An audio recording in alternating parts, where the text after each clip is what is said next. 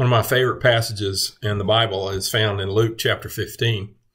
It's the trilogy of lost things.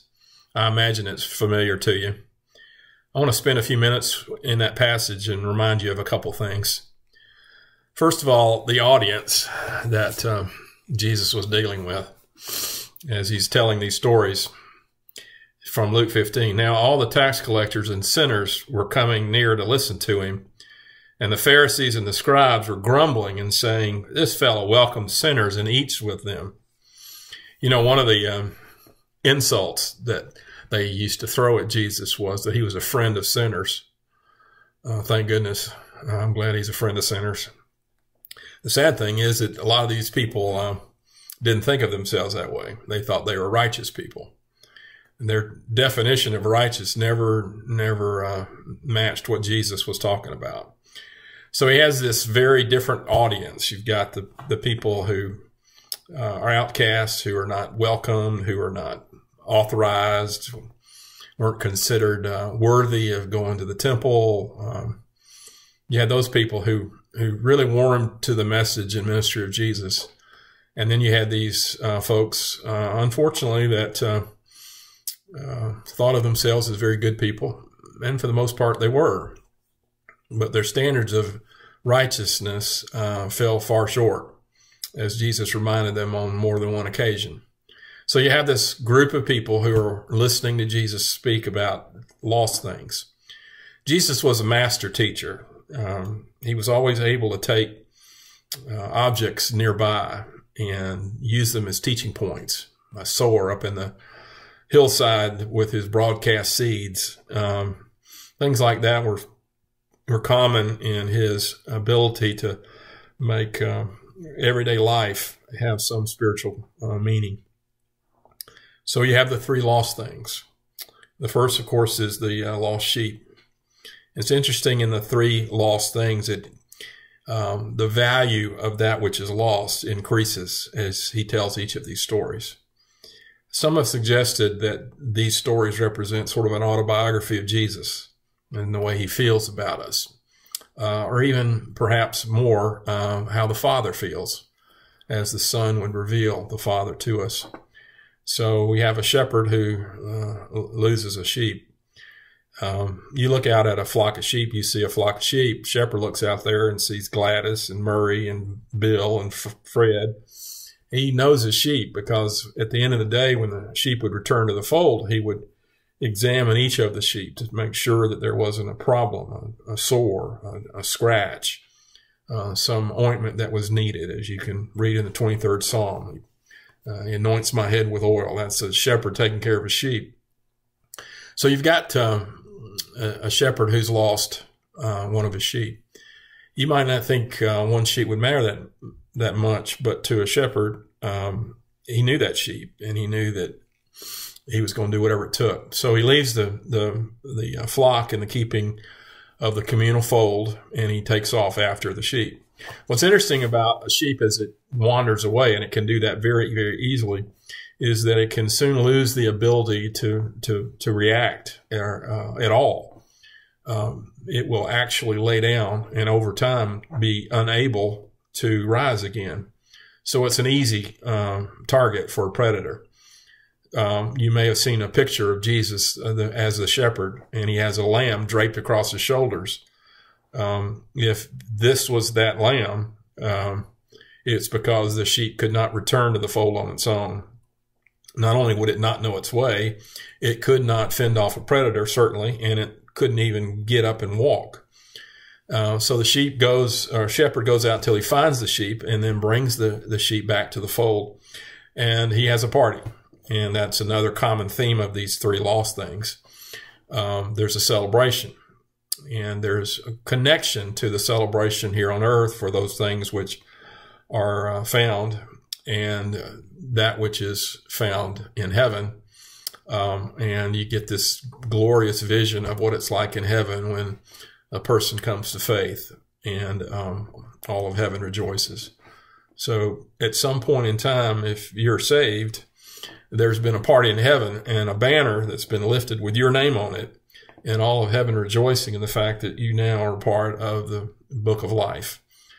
And so the first one is that of a shepherd who finds the lost sheep. Secondly, of course, is the woman who lost her coin.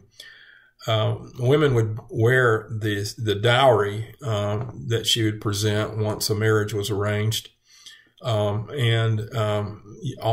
it was a part of a headdress, and the coins would be there in the headdress, and she'd lost one of them. And we're told that she searches through the house. She does everything she can. If you are familiar at all with the kind of homes that were present in those biblical times, you know that usually the floor was dirt or straw. The light inside the structure was not very good. They would have to light lamps. And so her task was not an easy one. So we're told that she sweeps the house, searches carefully until she finds it. She will not stop until she's found it, because in her mind, that coin represents her own worth. And so it mattered a great deal to her. Much like the shepherd valued his sheep, this woman valued this one coin. And once again, there's a party. Rejoice with me, for I have found the coin that I had lost. And then Jesus adds this little postscript. I tell you, there's joy in the presence of the angels of God over one sinner who repents. The third story is the one that we see a few differences in, but we also recognize the fact that there's more to this story. And it's the story of the two sons, the younger and the elder.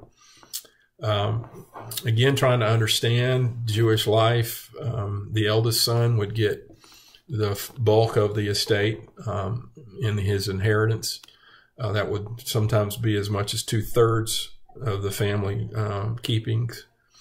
So you have this sense that the elder son had it pretty good.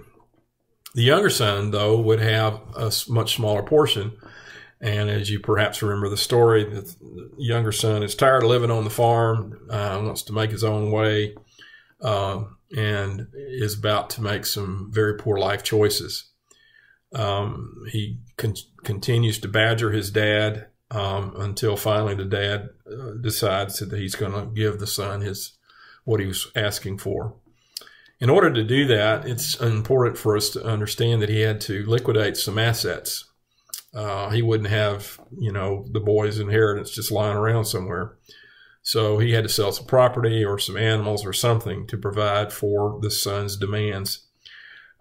We see the selfishness of the son. We realize that this son doesn't really appreciate what he has. Somehow believes he's earned the right to go his own way. Like many of us, when we were young, we didn't necessarily show good sense.